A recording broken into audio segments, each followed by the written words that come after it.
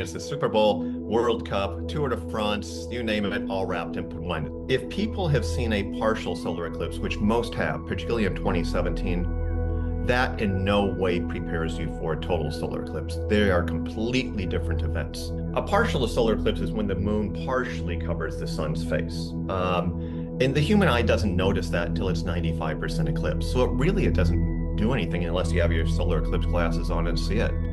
Annular eclipse, which we actually did have in 1994 here in Indianapolis, that's where the moon's a bit smaller than the sun, so it can't completely cover the sun's face, okay? And in that case, it looks like a sort of a ring in the sky or annulus. Well, those, you wouldn't really know it's happening either.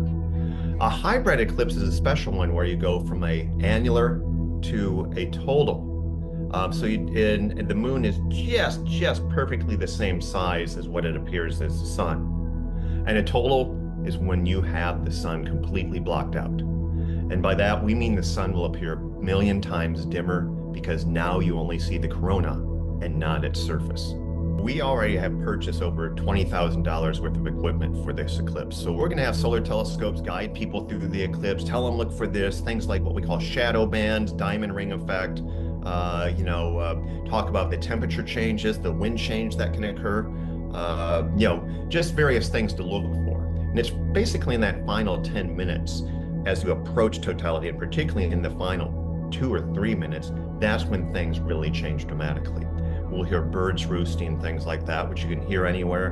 But like I said, prior to totality, we're going to have all our telescopes trained on this so people can see sunspot and solar activity and things like that. Get your eclipse glasses or find someone who has some, okay? Don't use sunglasses or anything like that. They will not work. You'll damage your eyes. Eclipse glasses, or like I said, you can come to Holcomb Observatory. We'll have solar telescopes and things like that up.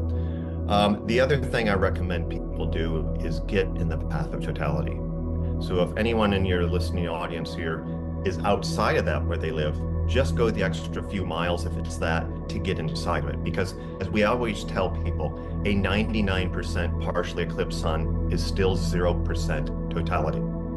And you can't describe totality to anyone. Everyone I've talked to said you just can't describe it. During totality, that's when you don't need your eclipse glasses because the sun is a million times dimmer.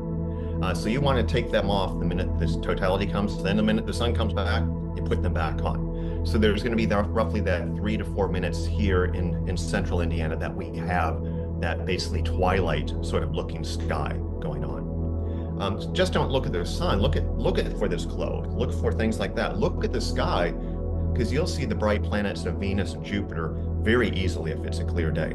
They'll be either side of the sun. Viewers in Kokomo, the north half of Kokomo will be outside of the path of totality. The south side will be.